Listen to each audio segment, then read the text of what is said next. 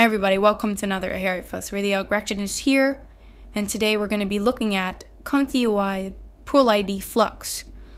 And we will put a link in the description to the GitHub and to the description. But essentially, if you don't know what Pulid is a face swapper that will replace faces for you, and it does a lot of other things.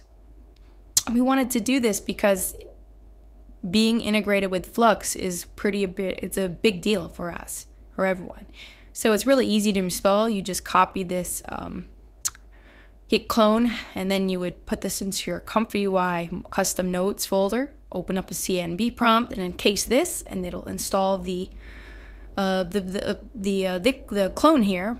And then you want to make sure you run the requirements text files, so it'll run anything else it needs to support it. A couple of models you want to download. You probably already have Flux 1 dev. You want to make sure you put that into your UNet folder, and also have the VAE and the VAE folder, and I'm sure you have that as well.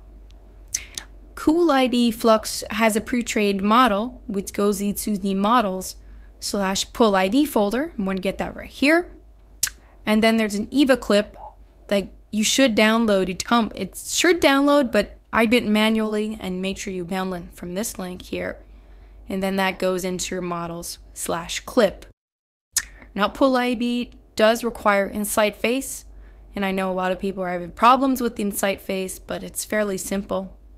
If you guys want a video on how to fix all these Insight Face errors, let us know. But your Samsung want to install, download Insight Face, and put the Antelope 2 into the models folder, and make sure all the files are there. So once you have that downloaded and everything in, you can open Comfy UI and start up Pulid.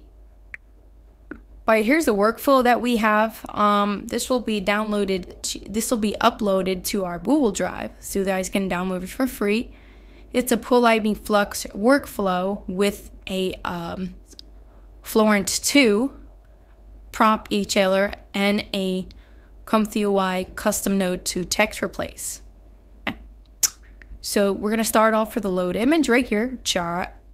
And this will be the main image. It's going to pull a prompt from this. This is about the Florence 2. And it's going to come up with a pretty detailed description. And we had it the text replace because if you wanted to change the different elements in the photo, you can't. So if you want to take the brown hair and make it blue, you can just have it look for brown and just have it replace it with blue. And so on. And do whatever you want with this. So the Pulid, for Florence 2 prompt, we'll actually type out a prompt and do any text replace. That's going to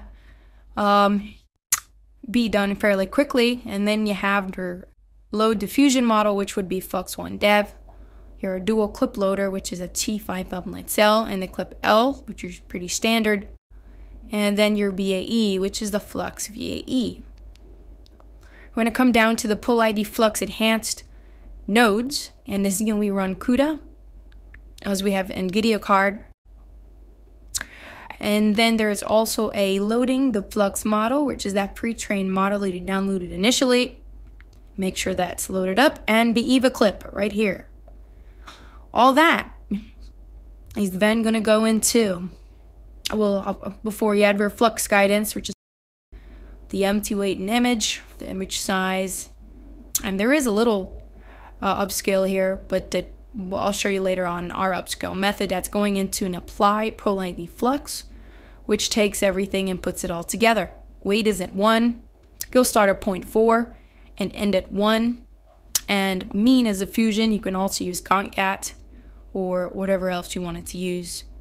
Now this is the image face, so you're loading an image of the face you want on that image over there. So you're going to have load an image here, and that's going to load up into the subsampler custom advanced, add some noise, and all that is going to go into our upscale, row cook upscale, using Ultra Sharp and the upscale model. So once you have all that done, prompt's done, you prompt, you're going to come up with this image. And you see how it did take the face. I put it on the model. It did replace the brown with the blue. And it took the overall contact, overall feel of the originating picture. So we'll try something else real quick. Let's do,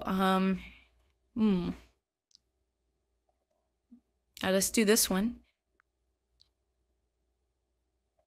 And then that's going to be the base image. And we're going to replace blonde with green, I guess. Neon green. How about neon green? Yeah, neon green works. And it'll give her neon green hair. And hit OK, then we will get rid of this stuff. Just so you can add more if you want to, but for this demonstration, we're just going to use this. So now we have to find if I can find a face to add on to this initial image. Let's see what we can find. Oops. So would you guys who download this, try it out, experiment with this. Make sure you like and subscribe to the channel. And hopefully we'll have more videos coming up soon. And again, you can download this work for free. We don't charge anything for our channel. And make sure you let us know what you think on another AI Fuzz video. This is Pulid Flux, and it's pretty darn cool. See you guys later. Tim is out, Mike.